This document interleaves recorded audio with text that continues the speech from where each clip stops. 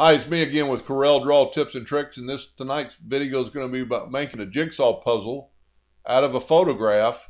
I kind of stumbled up on this. I've never really used this. I've drawn my own puzzles, but it's an add-on for Corel Draw 11 through 7.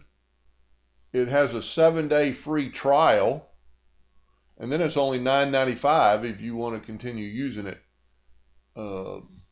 Anyway, so we're going to go to I just brought in a random picture of that's actually a wine bottle coaster. There's the website. It's hard to read because I imported it.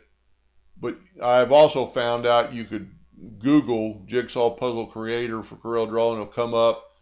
Jigsaw Puzzle Maker and 2 or 3 other ones will come up.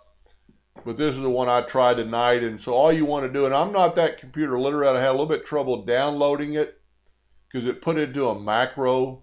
So you go to Tools, Macros, Run Macros, and then you got to go find it, and there it is, the Jigsaw Puzzle Maker. Put Start, Run, Continue. Now, and you can change it from 12 pieces to 20 pieces to,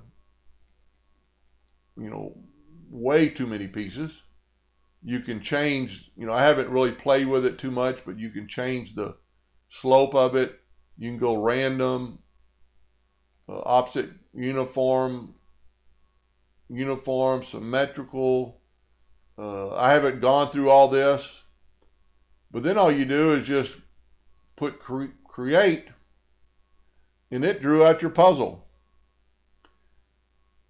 And you can go up to arrange and ungroup it, and you can see what it did for you. Now, I have made a few puzzles, and I actually drawn my own pieces, but I kind of like this. It'd be really simple and easy. Just take a regular matted or glossy photograph, get you a piece of cardstock about that size, and then use a spray adhesive from like Hobby Lobby. Spray it on your board, and then put down your picture and cover it in some wax paper and put some weights on it, a book or something. And then after that dries, I have found it's better if you spray really light coat of lacquer and maybe even 2 coats.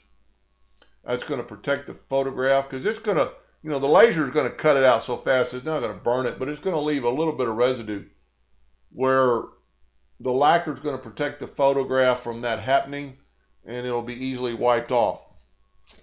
Anyway, hope that helped a little bit, and thank you for watching.